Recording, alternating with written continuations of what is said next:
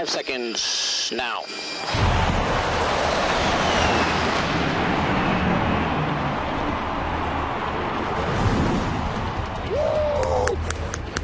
When it comes to the pregame flyovers, that is something that you can see it 100 times, and the 100th time you see it, it's impressive.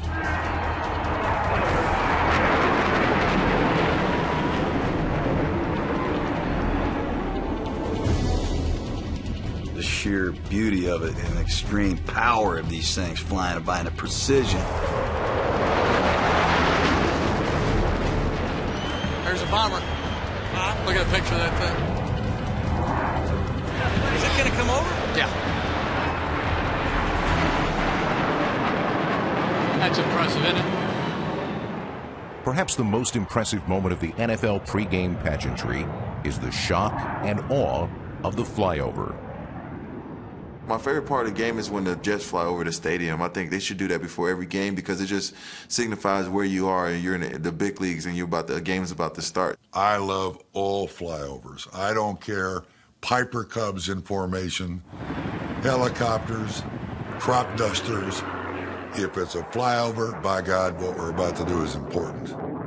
There's something about the size, the sound, you can feel those jets going over the top. A lot of times when you get the flyovers, it's just a surprise, and you're not really expecting it. I try to find out when we're having those flyovers because if you don't know, they can scare the hell out of you.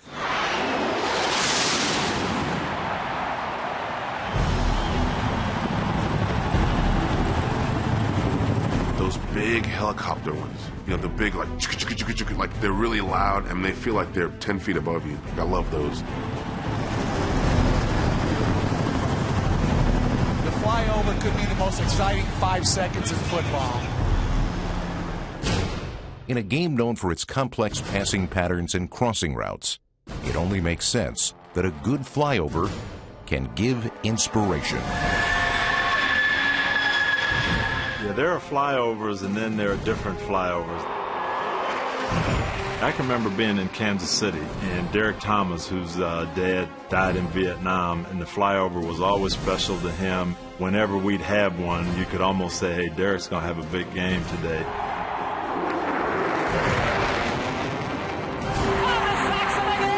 Another sack for Derek Thomas. Gary Regional. A precise flyover is much like a fine-tuned offense, in that it requires perfect timing and a solid game plan. Okay, mission objectives for the day is an exact TOT over the center of Soldiers Field at Zulu time 21, 37, and 40 seconds. This is the stadium itself, okay, this half loop looking thing. So the things that are biggest factor for us is this building will be well above this building. You'll notice on the drive-in today this building has a crane on the top.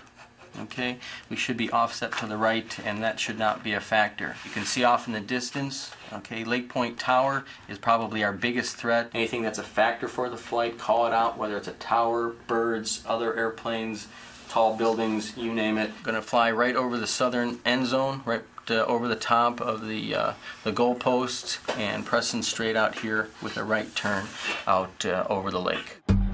While the Panthers are set to play the Bears, the flyover crew is busy making their last-second adjustments. We're trying to make a time on target so that they fly over at the last note of the national anthem.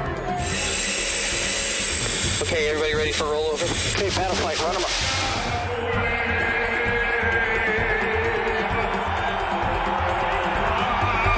How do we look for?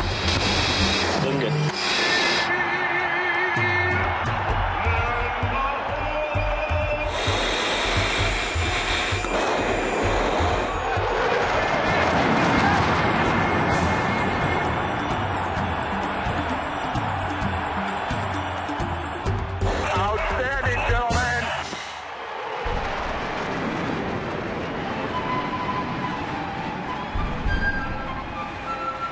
In a post-9/11 world, a flyover can mean more than the beginning of a football game. A flyover can symbolize pride in a nation, or a rallying call from tragedy. right after September 11th, the Giants were coming into in the Arrowhead. It was very emotional just because of the timing, and we had to fly over. It just, I don't know if there was a dry eye in the air.